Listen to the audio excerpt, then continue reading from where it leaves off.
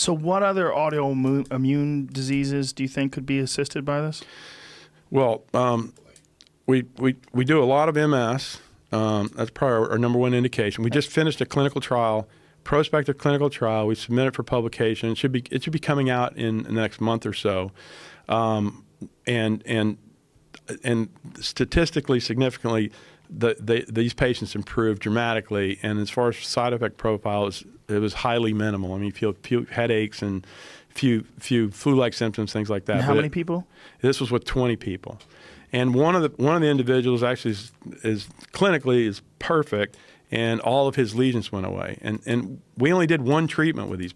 Typically with MS, it's more refractory than rheumatoid arthritis. Rheumatoid arthritis, usually after one treatment, people get a ton of benefit. With MS, they usually see after 2 or 3 treatments that they see the most benefit. And we only did one treatment in this trial.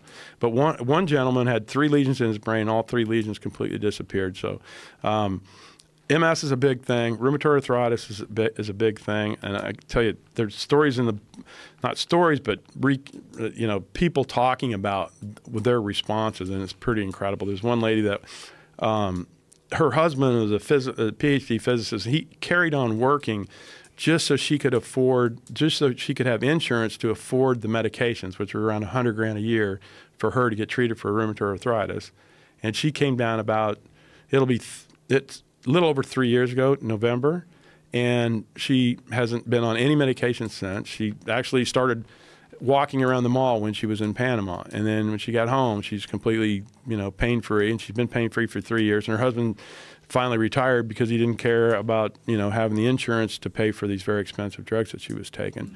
So MS, rheumatoid arthritis, lupus. We don't have a lupus protocol. There's a group in China that's published 6 really good papers on lupus. It's very, very effective in their trials. We haven't done it yet. And then autism. It's not considered an autoimmune disease, but we have a trial. We just completed our autism trial with 33 enrollees. With very good results. Many of those kids became non-autistic after treatment. So that's confusing to me because you're talking about people that are young, right? So why would it have such a benefit for them? Well, I wrote an article in 2007 about why these cells should be good for autism, and basically, it's the most downloaded article this journal's ever had. I mean, something like 75,000 people have downloaded a scientific journal article, which really doesn't happen very often. But people with autism have inflammatory things going on in their body. A lot of times in the gut, there are at the end of the small intestine, there are these inflammatory nodules that look a lot like Crohn's disease, and they secrete this inflammation that then goes to the brain, inflames the white matter of the brain. The white matter of the brain swells, decreases the blood flow to the brain. All that's intertwined. And then just a few years ago, there was a study that came out, and this is what allowed us to go forward with our clinical trial. They found that there are these 2 inflammatory molecules that are MDC and TARC, and they perfectly correlate with the severity of symptoms of autism.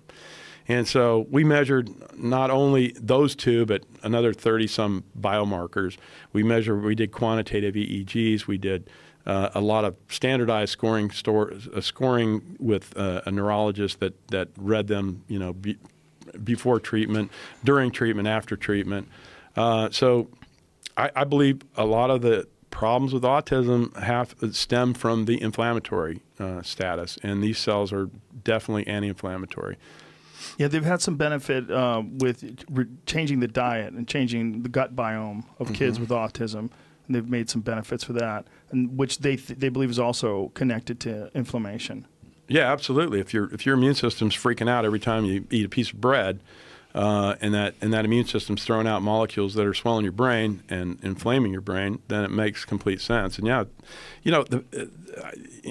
I think in general the people with autism that do the best are the ones that get that addressed before they come down. There's some other doctors that do functional medicine. They look at their diet. They see if they have any heavy metals and that sort of thing. And the ones that just are slam dunk, do the best, have been cleaned up before they come down.